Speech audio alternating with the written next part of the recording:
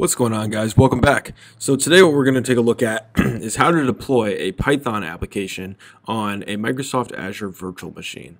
So what we have in front of us here is a basic Python Flask application. And what this is here is, we'll review it very quickly. We're basically importing from Flask. We're importing the Flask class. Then we're going to instantiating that class. All right, and then we're saying we're defining a route, and that's just the index route. We're creating a function that returns the text "Hello World," and we're going ahead and we're running our web application. So this is a pretty standard Flask, template demo application. So now what we need to do is create a virtual machine in Azure.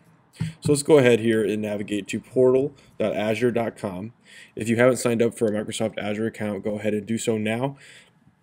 That'll be where you create your virtual machine. So let's create a resource here. Let's go to, we'll go to virtual machines. If you don't see it on the main pane here, then we can look along the left side. We see it on the left side right here. We click virtual machines. So let's click add. And what we're going to do is we're creating a resource group. So, and again, in Azure, everything is structured hierarchically. So if you consider for a fact that we have a resource group, and the resource group contains some items, and those items contain some other items, and those might have some properties, then we get that hierarchical structure. And that's what we need here. So we say YT demo, well, that's already created, group, so we're just call it YT demo group for our resource group. For our virtual machine name, we're going to call it YT demo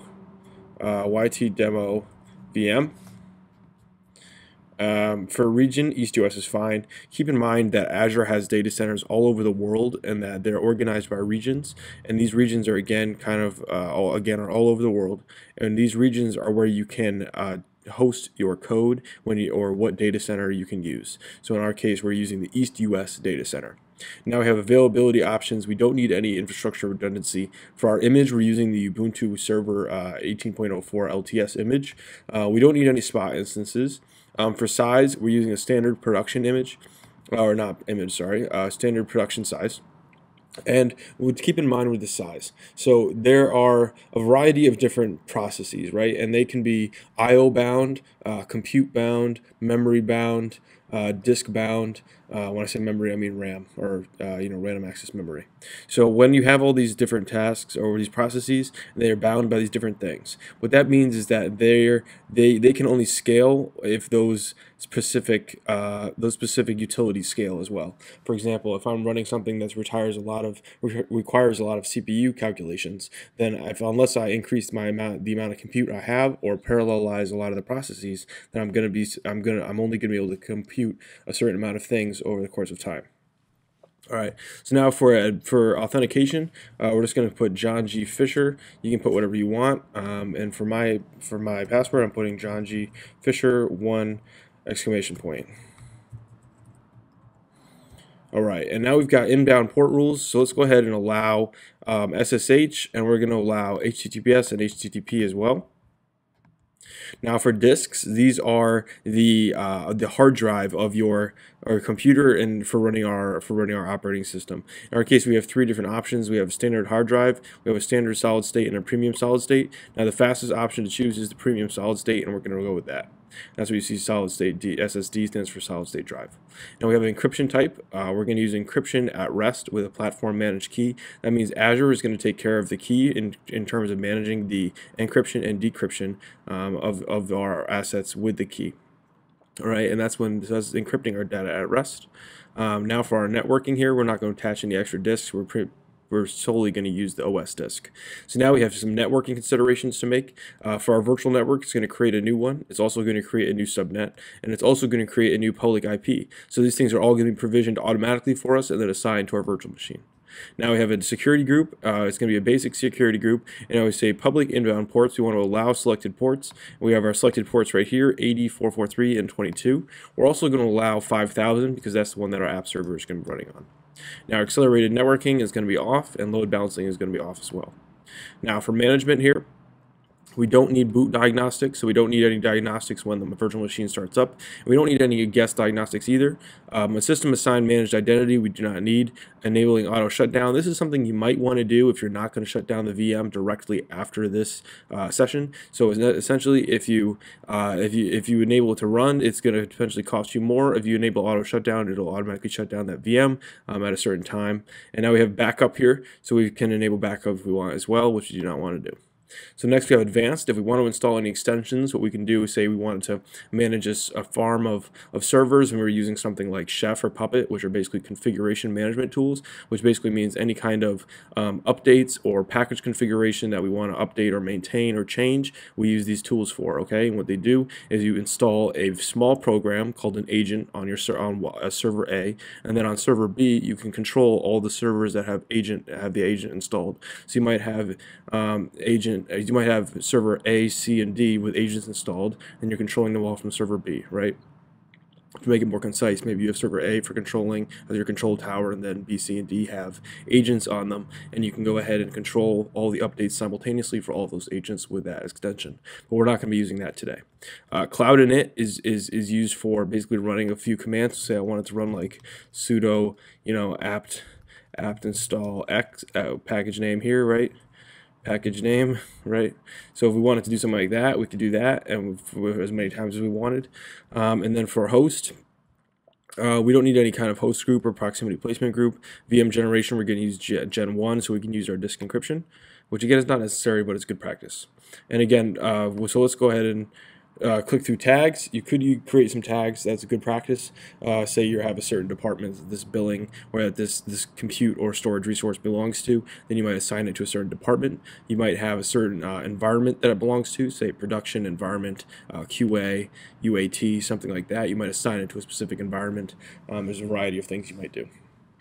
So we're going to go ahead and set this up, and once this is created, what we're going to go ahead and do is actually create we're going to open up port 5000 on the virtual machine NSG. So what that is a network security group. So again, on your network, consider just like a network is just a big graph, right? So if I just drop a lot of points on a piece of paper and I connect all those points with lines, then I have a graph, right? And this graph is kind of the structure that this takes. Okay. All right, so once this is created here, we're going to go ahead and deploy our Python app, and we're going to deploy it with a command called scp. So I'll show you guys what that command is now. So this is essentially what it is here. So scp is a command line utility that allows you to securely copy files and directories between different locations. So I can either copy a whole lot of files or just a few files. Now with scp, I can copy a file or a directory. And basically what this is again a way to transfer files between my machine, my machine and a remote machine. So let's go ahead and get this going here. Let's check out our process here. So our deployment is complete. Let's go ahead and go to this resource. What we're going to do is grab this public IP address that you see in the top right here, and we're going to copy that down. And now what we're going to do is go ahead and secure shell into that. So we're going to say SSH John G. Fisher, or what you put for your admin username, at that IP address. And then we're going to go ahead and type yes. And then we're going to type the password. So in my case, John G. Fisher 1!, or whatever you guys put in your case. And then we're going to be authenticated with our virtual machine, which is now up and running. So now that we have our virtual machine up and running, we can confirm that it's good to go. Let's go ahead and run this scp command. So what we can do is say scp main.py, and then we can say John G. Fisher at that IP address, :tilde. Then we go ahead and press that, and then you enter your password again, and then boom, it shows a little indicator that it copied the file with the percentage on the right there, and what the transfer speeds were. So now let's go ahead and secure shell back into that machine. And now we're back in the machine. So now we can go ahead and actually run this application. So when we first deploy this machine, we now need to install Python. We need to keep that in mind. So if we can check what version of Python we have with Python -- version. Oops. We see we have Python 2.1.7. Let's see if we have Python 3. And we do. So we have Python 3. And now let's go ahead and say pip. Let's see. with what Python, which pip we have.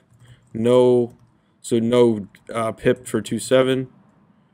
I don't believe. Let's see.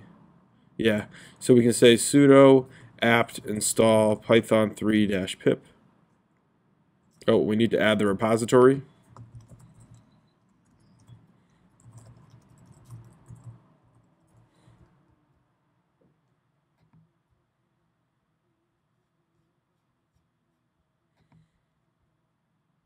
Okay, so now we've got this here. Oh, we can run the app update, sudo apt update. That's what it is. So a repository, by the way, when you're working in Linux, when you're trying to download packages, there's certain locations that that the package manager will try to look for packages when you try to download them, and if it can't find them in certain locations, it'll look in others, right? So essentially, there's a generic location that's pre-specified when you first spin up your VM, and that's kind of baked into the operating system, and then there are other package repositories that you can add, and then you can also download packages from those feeds. Now, sometimes you don't always have those that available to you, but when you do, that's kind of how Linux Package Manager is extended, or that's how not Linux. That's a little too generic. That's how apt is extended. There's a different package manager per one. So now we can install this pip here.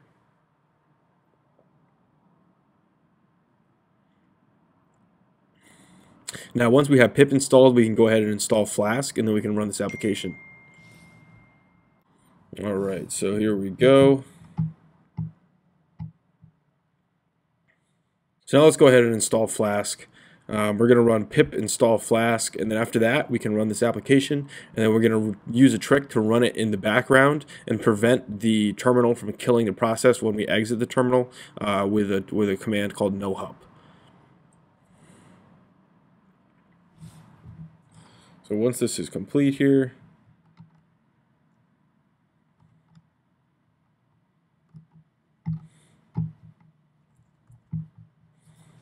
taking a little while.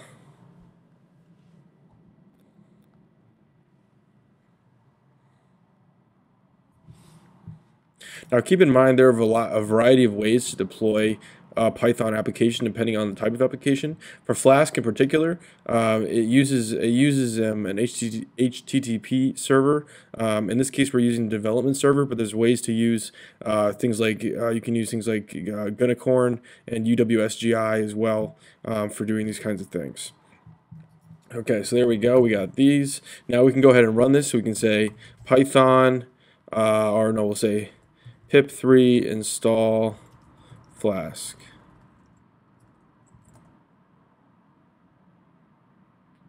Okay, now we can say Python main.py, no module from Python 3 main.py.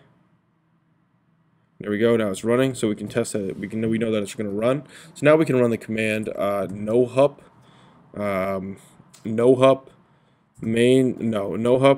Python 3 main.py and ampersand.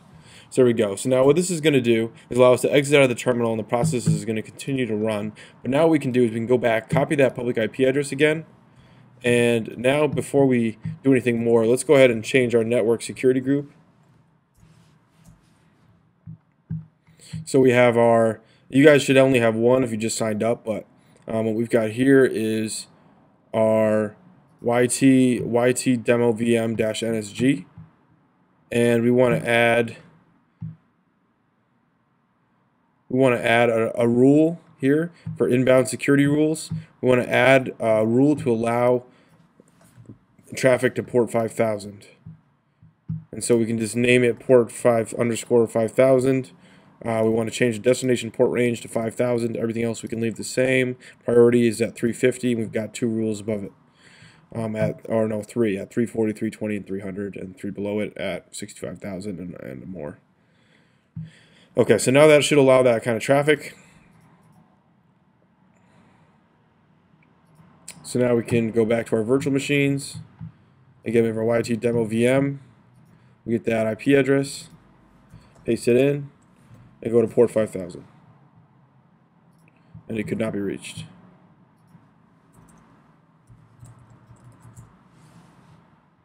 So the application is running. This can't be reached, however, at port 5000. So let's see what we got here. So we have our public IP address. We go to this IP address at port 5000. It should be running.